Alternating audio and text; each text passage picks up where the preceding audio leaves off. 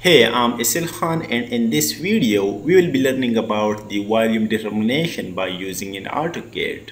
AutoCAD can be used to find the volume and mass properties of any type solids, whether it's complex or simple solid. CAD has no issue working out the mass properties of solids. For example, as you can see, I got different types of solids. Some are simple and a few are complex. And let's say I'm gonna use the mass properties function on this simple box, for which we will type and enter mass properties, or you can just type MASSPROP, which is the short command for the mass properties, and the command bar. Then if you don't know what to do, just look at the command bar. AutoCAD is asking to specify an object. This time we have the same box, so we will click on this guy and then press enter.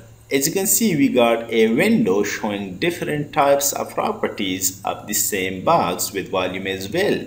That's simple, right? Now let's try the same function on the complex solid.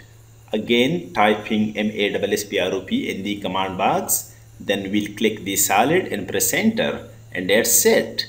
Here is the volume in the shown dialog box. And finally, what if I need to determine the brickwork of the shown building?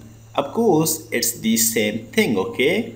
Just type MASSPROP in the command bar and then press enter. Now specify the solid related to the brickwork, for which let me take its window.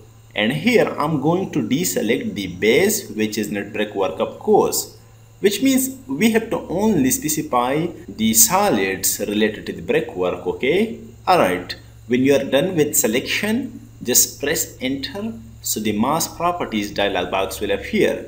As you can see, the brickwork is shown in form of volume, and that's it. This is how we do calculate volume by using CAD. Hey, if you like these types of videos, please hit that subscribe button, press the bell icon, and never miss an update from Engineer Boy. Thank you dears for watching. See you next time. Hello, salam.